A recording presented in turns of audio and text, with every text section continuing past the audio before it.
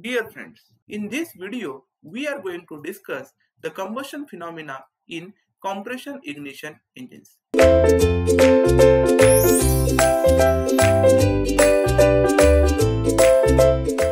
As we already discussed, the combustion phenomena in the case of SI engines, where petrol is very important fuel. But in the case of compression ignition engines, we are using diesel as a fuel. So that the combustion phenomena in the case of SI engine is a different one, and the combustion phenomena in the case of CI engine is a different one. This is only happen because of the properties of petrol as well as the properties of diesel. Now, in this video, we are going to discuss the combustion phenomena in compression ignition engines. So we know suction, compression, expansion and exhaust. These are the four processes in the four-stroke internal combustion engine. So similarly, during suction, in the case of CI engine, during suction, only air will come inside the engine cylinder. So let us assume here we have a conceptual diagram of piston cylinder. So this is the inlet section and this is the exhaust section. Now here are the two walls. This is a inlet wall and this is a exhaust wall. And the fuel injector or the diesel injector spray is present at the middle of this particular diagram.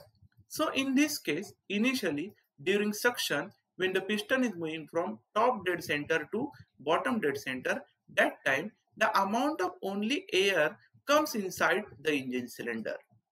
Then as the compression process will start to take place, at that time piston will move from BDC to TDC, and that time water amount of air entered inside the engine cylinder, it will get compressed, and because of the compression its temperature will going to increase, its pressure will again going to increase.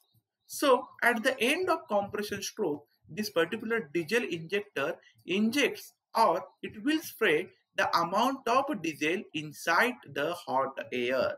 Then the combustion process will start to take place and power or expansion process will start.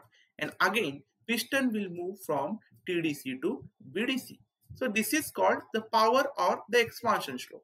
And finally again piston will move from the BDC to TDC, whatever the air fuel mixture burns inside this particular engine cylinder, it will be sent out to the exhaust or it will send to the atmosphere through the exhaust valve. Okay, so in this case the process of combustion taken place at the end of compression stroke. As soon as the diesel injector inject the amount of diesel or the diesel injector spray the amount of diesel inside the combustion chamber, then the process of combustion will start to take place in the case of CI engine. So I hope you understood the combustion phenomena, how it will take place in the case of CI engine thoroughly. So thank you so much for watching this video. Thanks a lot.